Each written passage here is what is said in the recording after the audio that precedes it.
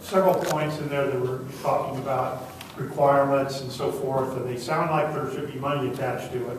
What are the financial requirements of this? How much will it cost to do these various things that you've just outlined for us?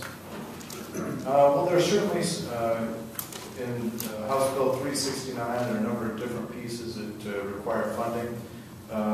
First piece is with Medicaid expansion, there is a new payer source for men who are at or below the 137% of the federal poverty level, which will bring to bear a new payer source for addiction treatment for men that currently is not paid for in our system.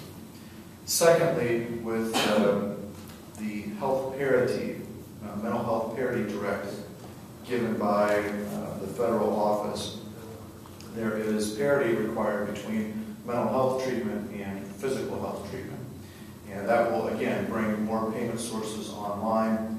And then the third piece is a piece that's introduced in the legislation that would require that insurance companies, the Medicaid system, pay for recovery treatment from opioid addiction.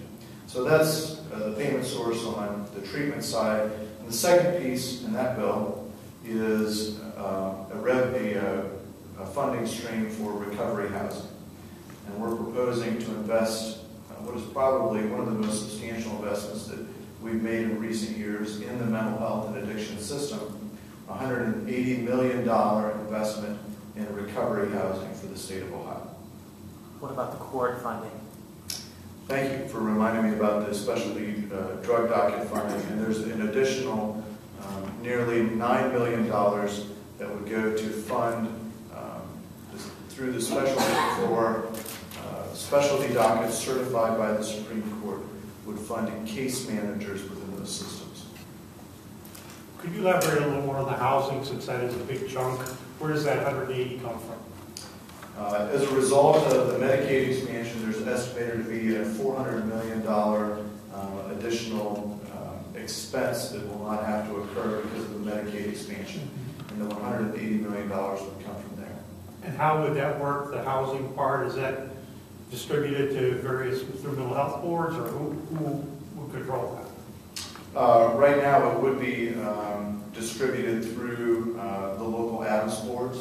They would be required to have some kind of recovery housing in each and every county that they serve the residents there.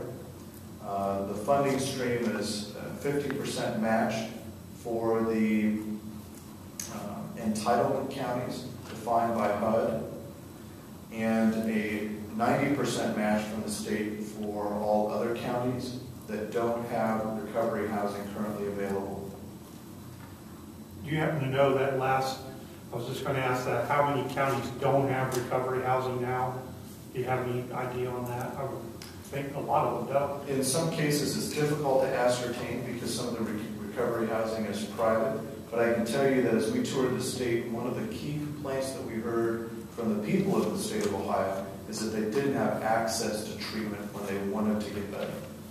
And a large part of that is the recovery housing. Any other questions?